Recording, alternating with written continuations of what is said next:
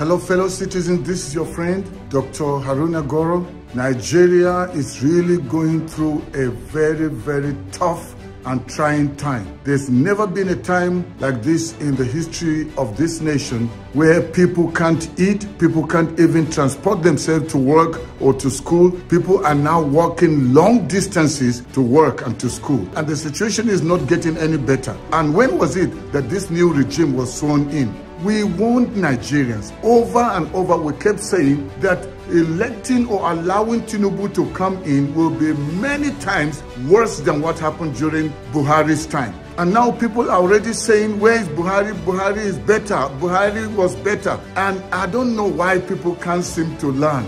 Broad daylight, the election was stolen. And they kept saying, go to court, go to court. Labour Party, PDP, and some other parties went to court. Suddenly, after going to court, they're now doing everything to intimidate them and not allow justice to take her course. And right now, we are hearing about how they're doing everything to influence the judiciary against the will of the people. I don't know why people can be so evil, so wicked that they don't care. As long as they can have their way, as long as they can cling onto power and use the power for their own advantage and to the disadvantage of the people. But we cannot continue like this. Nigerians, do you want to suffer another 4 years or another 8 years? Because that's what Tinubu came to do. He said, Milokon, it's now my turn. I made Buhari president. And that is why Mahmoud Yakubu was bribed to do what he did, to disenfranchise Nigerians. And so many people have died. Many people are currently suffering. As if that is not enough,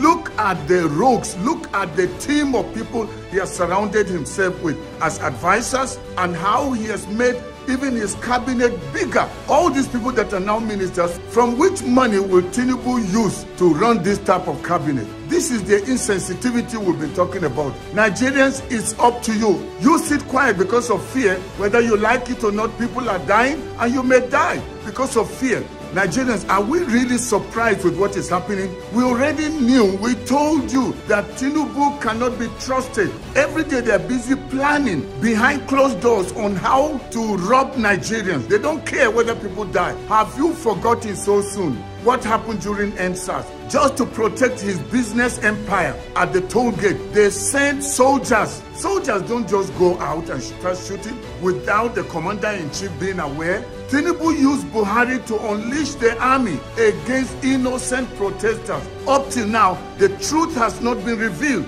And that is the person that is now your commander-in-chief. Just from the 29th of May till date, see what has already happened in Nigeria. Can you imagine another 1 year, then 4 years, and then you know they're going to do everything to cling to power for another 8 years? And some people are saying, let's give them a chance. Well, give them a chance at your own expense. And the suffering has just started. I am not a prophet of doom. We all can see what is going on. See the type of ministers he has surrounded himself with. And Tinubu being aware of the fact that there are so many things that are working against him as it has to do with the election tribunal court case that is going on. He knows that if it goes to the merit of the case, he will lose big time. He will be disqualified. Even if there's going to be a rerun, he knows he will not qualify for the rerun. So what has he been doing? What have they been doing? Doing everything to pressure the election tribunal. So the other thing they've been pushing for is to make sure there is a rerun. And in the rerun, the real winner, who is Peter Obi, they want to make sure they push him out. That's why they've been saying, how can the person who came number 3 be saying he's the winner? And they said, even if there was going to be a rerun, it's only number 1 and number 2, meaning, and he already said that Atiku is a master election loser, and he knows he will defeat him hands down. And that's why they've been afraid of Peter Obi, and they're doing everything to ensure that if there is a rerun, Peter Obi does not qualify. They want to make sure they disqualify him from the rerun. But do you know, Tinubu has already made his plans. And this is obvious in the cabinet that he has. The people that he selected, many of them are people that are corrupt. We all know people like Wicked who betrayed his own principle, betrayed his own party under the pretense that I want justice. It's the time for the South. As if he actually is for justice.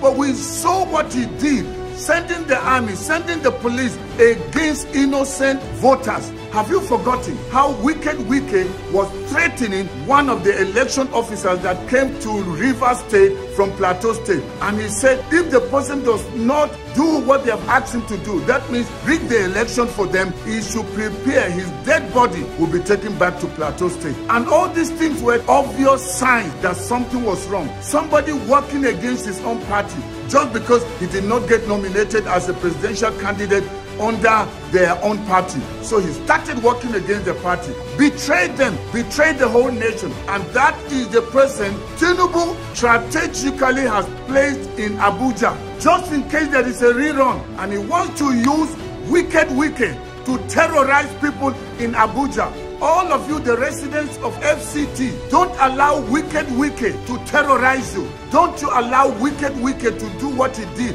to the people of Rivers State. Let's stand in defense of this nation. Things cannot continue like this because Tinubu is not prepared to let go.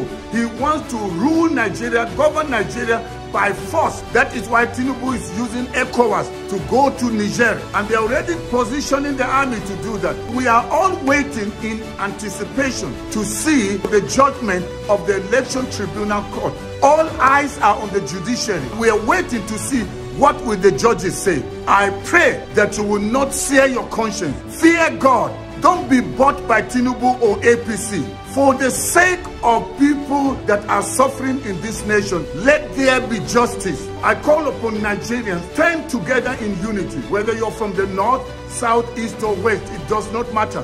This time around, the suffering is enough. This is the time to take our nation back from these political thieves, these political scavengers, because they are not prepared to let go. This is the time to take our nation back from these political scavengers. Everyone that voted for Peter Obi, you should come out and let the nation know that we did not vote for Tinubu and we are not going for a rerun. When the case is so obvious, then somebody is suggesting a rerun, and they're already strategically preparing for a rerun. That is why wicked Wike was put in Federal Capital Territory.